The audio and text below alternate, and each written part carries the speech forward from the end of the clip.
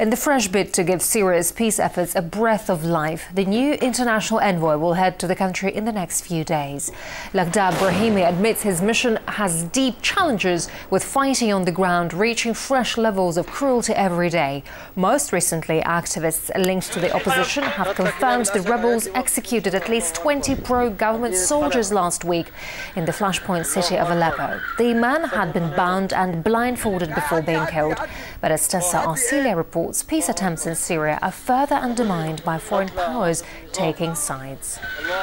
The new joint UN and Arab League special envoy to Syria, Lakhdar Brahimi, who's been tasked with trying to broker a peace plan to end the 18-month-long conflict in Syria, has just called his task, quote-unquote, nearly impossible. Now, this is a difference to the stand he took when he first got the job. He was optimistic in the beginning, thinking that he could help pave the way for peace between the warring sides in Syria. We've also heard from the UN Secretary General Ban Ki-moon, who has condemned the Assad regime for all the atrocities they've been committing against the Syrian people, but also the rebel groups, and condemning both sides, saying that they've been choosing violence and force rather than dialogue. We've also heard from the UN High Commissioner for Human Rights, Navi Pillay, who in the past has been staunchly critical of the Assad regime and condemning the regime for their treatment and their actions in this conflict. But she's also come out and spoken against the rebel groups and any groups or armed groups that have been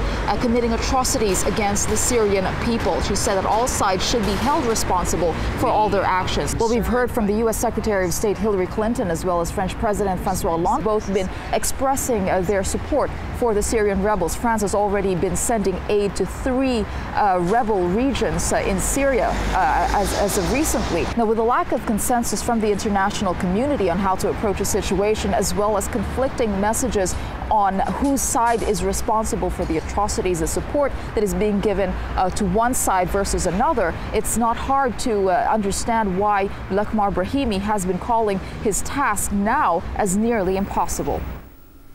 And the editor-in-chief of the Syria Tribune believes it's not just Western diplomatic support for the rebels that is hindering the international peace efforts. Only if the countries backing the rebels and sending them weapons and money stop doing so, we can have a peaceful resolution of the crisis. If Lakhdar Brahimi is capable of convincing these countries, and I doubt it, then yes, he has a chance. If not, then I don't see he has any. Now, when you say that you are supporting Brahimi's mission to reach a peaceful resolution, you should not be supporting sending weapons to militia, and especially that this militia is well known now for being Islamic radical militia and for committing atrocities against civilians. What's happening in Syria is quite similar to what happened before in Afghanistan in the 80s, and yet the French president is determined to send those militia weapons, and yet he claims that he supports a peaceful resolution. He's lying.